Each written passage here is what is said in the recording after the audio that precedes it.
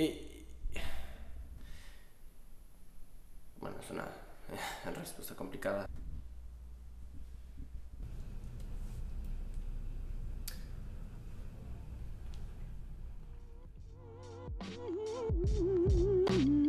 Locker room talk es cuando hombres están dentro de un locker room y están hablando sobre cosas que no hablarían en público, en frente de mujeres en específico.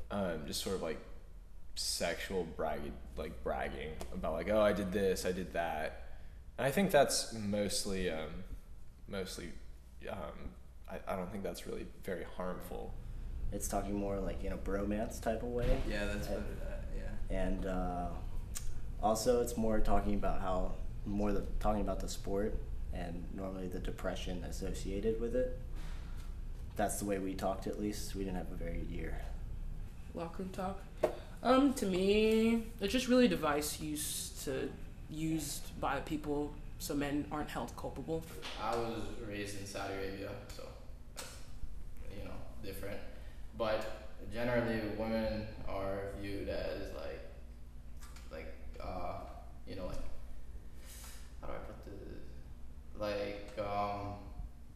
You have to give them the utmost respect. Well, I'm from Nigeria, so Nigeria is kind of like a misogynistic society. See, the thing is, the issue in Saudi Arabia is very taboo. So yeah, I don't think I'd ever make rape jokes, considering the fact that I have a sister. Well, assault wasn't really something my parents talked about very much with me. My dad, I really haven't talked to him about that yet. But my mom, it was so annoying. I asked her whether she was a feminist, and then she was like, I don't like labels. And I was like, girl.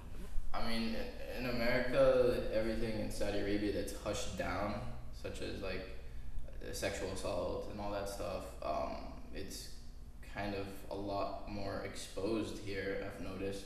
Yeah, no, I've heard things in the in the locker room that make me uncomfortable. You hear things that make you uncomfortable pretty much anywhere. But yeah, it's definitely negative.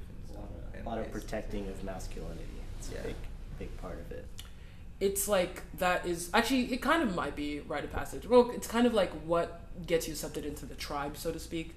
And if you that's the norm. And if you don't really to get up in social circles or to become part of a social circle, it's almost required that you say something offensive or offend someone or make rape jokes. And if dismissing someone's humanity or being offensive is the price and the down payment for you becoming accepted in the tribe, then people will do it. I mean, I know that stuff exists.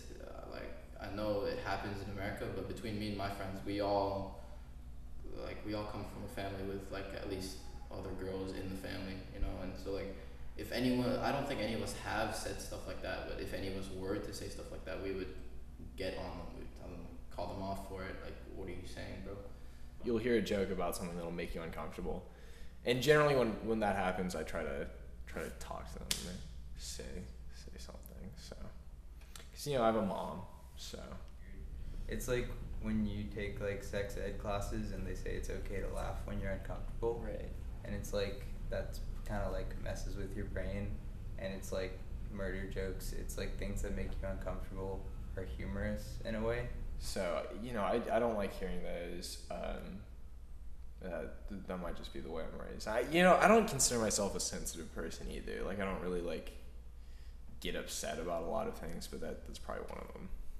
In Saudi Arabia, walking down the street, I feel quite comfortable. Oh, I'm actually quite scared. I don't feel unsafe when I walk alone.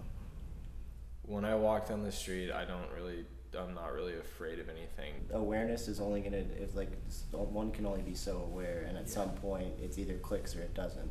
It has to be personal. I think that sort of comes from, seeing women in, higher places or doing things that are important. I think that's more important than saying oh no, you can't call a girl at 7, or you can't say this, or it's definitely eye-opening. You don't really think about it until it's in your face. So I mean, you just have to somehow find a way to get the people that are talking about this to understand in a way that you could connect with them. everyone has a mother. Assault or abuse against anyone you shouldn't be doing. That's wrong on every book. You shouldn't have to tell yourself that I'm being moral because I'm stopping people from hitting other people. No, it's just common sense. I think you'd have to start from the roots, which would be the way men are taught. You'd have to teach them that they are accountable for what they say. And yet, somewhere among the hard eyes, there's a face, and another, who shares her story, who takes her hand, who screams in the sky, "We are united, we are worthy." And slowly, with the heavy damp of her aloneness fading, she learns to face a day, to unclench her fingers, to put change and faith in the changing world.